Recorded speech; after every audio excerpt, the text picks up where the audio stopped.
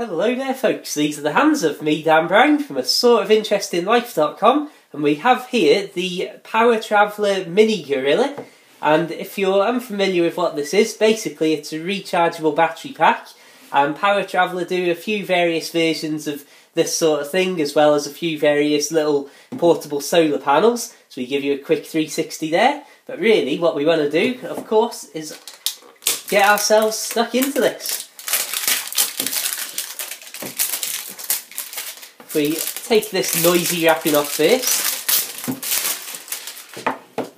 lovely stuff.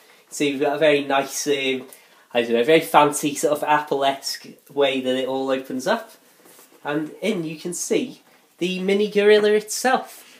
Now the reason that I've bought this is because I have already got the larger PowerGorilla and also the, I think they are the Solar Gorilla folding out solar panels, which I use to charge my phone and iPad and various little gadgets like that on the little boat that I live in. As you can see, it's a very nice simple setup. We've got the little solar panels there, and then the cable that's going down in through the window, and on the inside we can see the PowerGorilla, which is the bigger version of this, and it doesn't get much simpler a setup for charging my gadgets than that. Lovely stuff. And, well, I'm very happy with it. And I've been so impressed with the PowerGorilla and the solar panels that I thought, you know what, I'll get a smaller one so I can take it out with me, who knows, go camping, things like that. Have we got an easy way to pop this out? I don't think we have. Anyway, before we go into that properly, we shall have a look what else comes in the box. You've got your little carry case, and then just what I've been expecting, as with the PowerGorilla, I don't think you get as many adapters, but you still get an awful lot of general little connections. My goodness me, that is actually an awful lot in there. Wow! Now that's not at all quite how I was expecting that bag to unzip and what was going to be in there. These are also chargeable from the mains, so you obviously get your various adapters to plug straight into the power and just about what you would expect. Power it up as if you were charging a normal device.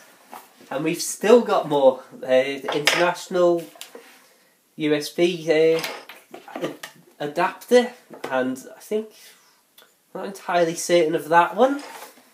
And then finally, getting to the bottom of the box, what have we got? The general sort of instructions that you would expect, little bits of information and warranty, that sort of thing basically. Now if I can hopefully pop this out, well, that I can promise you is a very tight fit in there.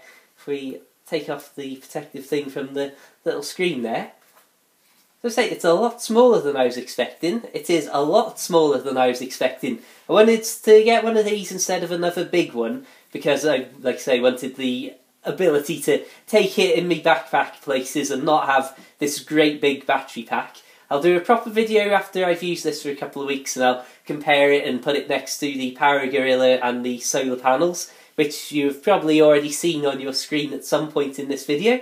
But ultimately, if we hold that battery down, and see it even says on the thing, comes charged and ready to use. You've got your button to go between the various voltages and the 888 infinite mode, or whatever that is. You've got that's the in connector, so that's to charge it from either solar panels or from a wall socket. And what else have we got? Our out one, which obviously is where you start to use things like all these connectors and your little extension cord, and a USB cable. So what I've been doing with the PowerGorilla is literally just plugging the iPhone or iPad straight in with just the standard Apple connector. So, it's got to be said, I'm very impressed with that. It's not too heavy, it's a lot smaller than I was expecting, so I'm very pleased. This looks very portable if you ask me. Right, until the next time, check out my other videos for a load of narrowboat life and a few other little bits and pieces like this, my other PowerTraveller unboxings and reviews.